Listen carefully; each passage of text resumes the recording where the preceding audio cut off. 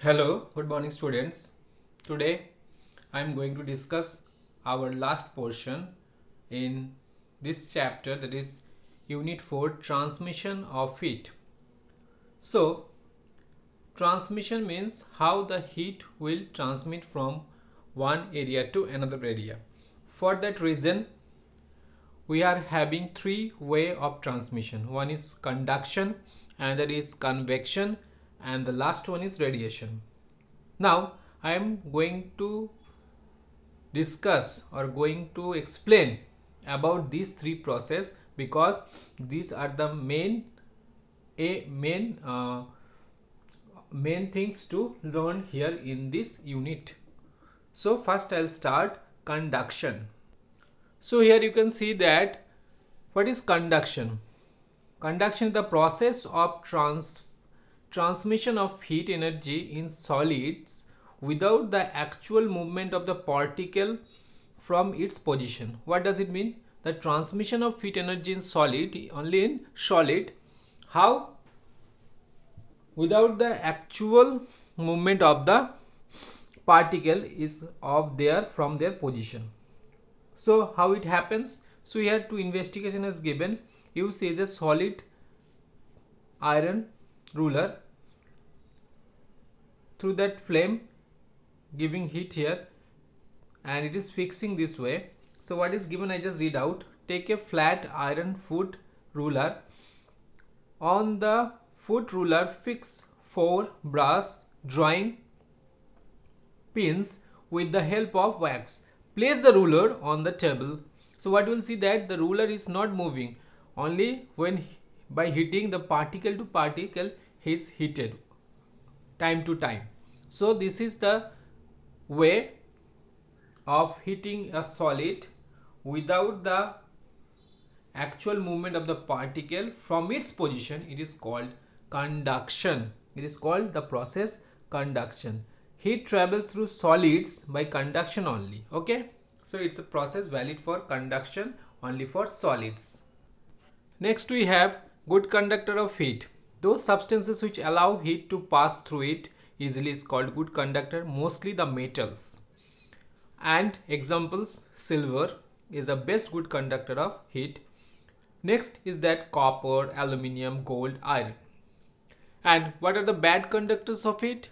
The bad conductor which do not allow the heat to pass through, heat energy to flow through through them easily. This is called bad conductor of heat, or it is called also another name is insulator, heat insulator.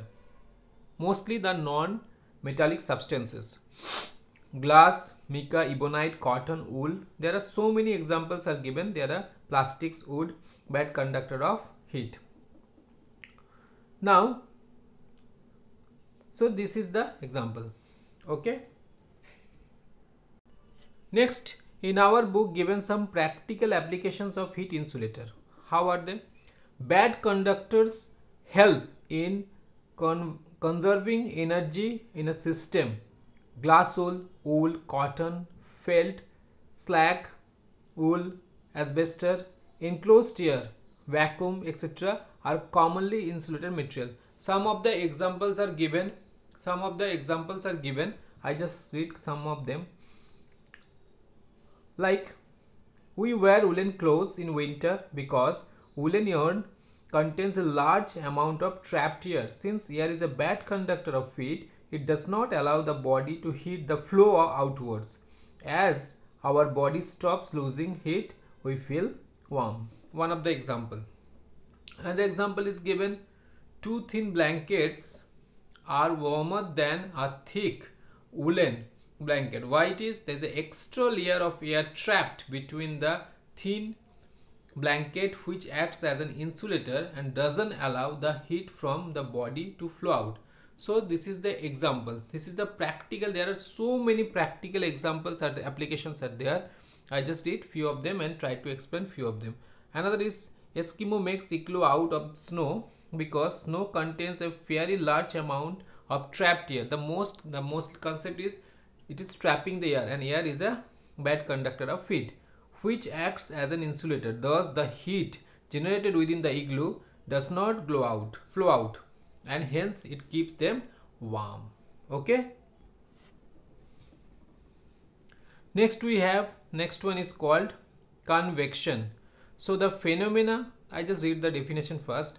The phenomena due to which particle of a medium actually moves to the source of heat energy and on absorbing heat energy move away from it, thereby making space for other particles to move of the source of heat energy is called convection. So convection, what is happening, that particle of a medium actually move to the source of heat energy and on absorbing heat energy move away from it, thereby making space for other particle. This is called convection. Convection takes place in liquid and gases only, that means the fluids. Particles are free to move about. Mercury is an exception because it gets heated by conduction as very good conductor of heat. This exception happens only for Mercury, and we know that Mercury is a good conductor of heat. Okay, so this is the thing. This is called convection, and convection how happen, it is given. Now I just read an experiment how convection happen in case of gases. Okay, so here is a picture, is that take a rectangular wooden box whose one side is fitted with a plain glass and on the top of which are fitted with two glass chimneys. This is this picture, particular picture. Now what will light a candle and place under the chimney B, this one. What will happen, you will see. Now hold the agarbatti near the mouth of the chimney. What will happen, that it is seen that smoke is sucked by chimney A and then it travels towards the lighter candle and finally reaches up from the B. So what explanation will give for that? The air in the region lighted candle becomes hot, thus its volume increases and density decreases. So this is the experiment through which we can conclude that convection happens in case of liquid, I told also, and gases. These are the experiment given. Next we have the last one, it is called radiation. Radiation, what is radiation? That transference of heat energy directly from a hot body to a cold body without hitting the space in between the two bodies is called radiation. The transference of heat energy directly from a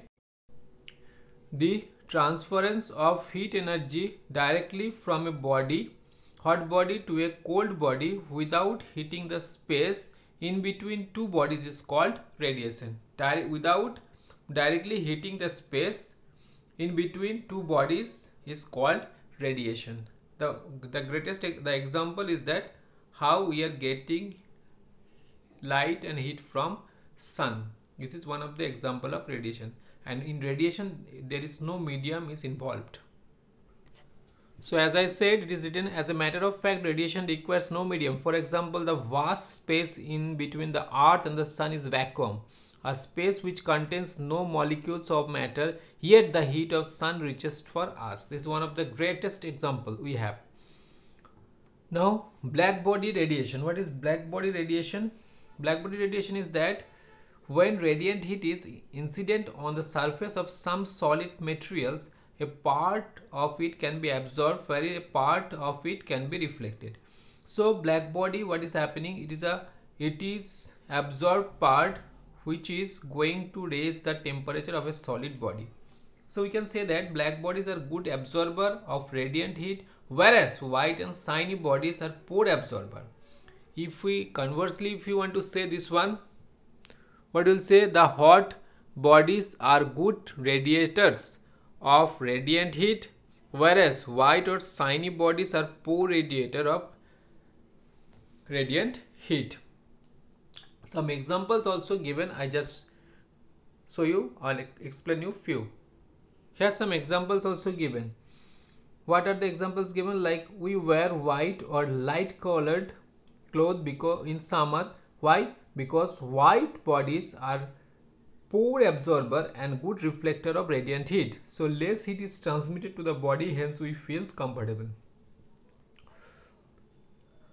Then the syntax tank, water tanks are painted white because white, white bodies are good reflector and poor absorber of radiant heat. So the water in tank keeps cool in summer on account of less absorption of radiant heat. Cooking vessels are blackened from the bottom, but their surface are keeps shining because black bottom helps in the rapid absorption of radiant heat, whereas the shining surface does not allow the radiant heat to escape. So this is the reason, as large amount of heat is trapped within the vessel and make the cooks readily, rapidly. Okay, so these are the examples of practical life examples of radiant heat. So students, in this unit we have only the basic concept transmission of heat, the three ways: conduction, convection and radiation. This is a very interesting and very important chapter. Please go through the chapter unit very well. I am sending the question answer in PDFs. Please go through the chapter very well. If you have any doubt, any query, contact me. Thank you very much. Goodbye.